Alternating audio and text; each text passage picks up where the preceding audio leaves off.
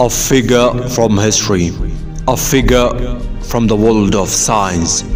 Albert Einstein, the greatest scientist of the 20th century and one of the supreme intellects of all time, is best known for his theory of relativity.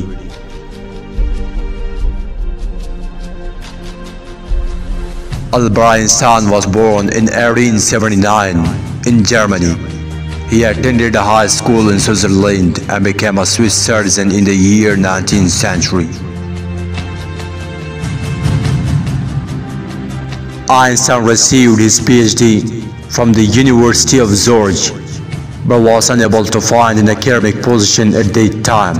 However, that same year he published his papers on special relativity, on the photoelectric effect, and on the theory of Brownian motion.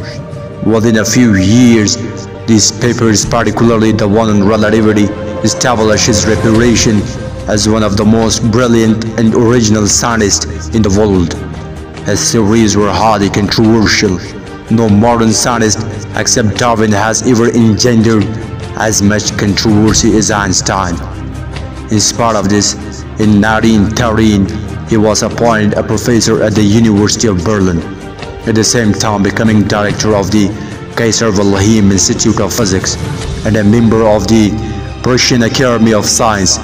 This post left him free to devote his full time to research, if he so chose.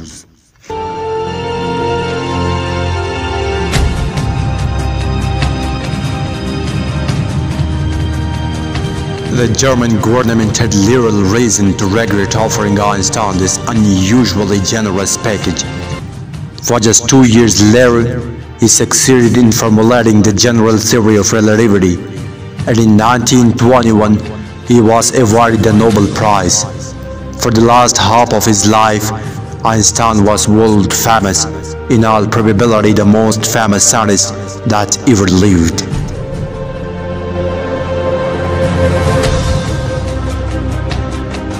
Since Einstein was Jewish, his situation in Germany became precarious when Hitler rose to power.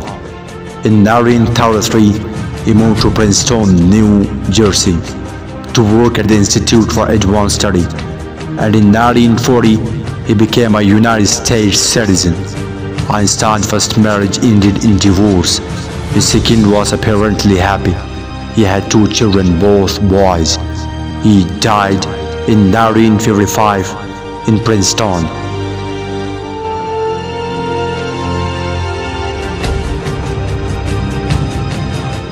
Einstein was always interested in the human world about him and frequently expressed his views on political matters. He was a consistent opponent of political tyranny, an ardent pacifist, and a firm supporter of Zionism. In matter of dress and social conventions, he was a marked individualist. He had a fine sense of humor, a becoming modesty, and some talent as a violinist. The inscription on Newton's tomb might be applied even more appropriately to Einstein. Let mortals rejoice that so great an ornament to the human race has existed.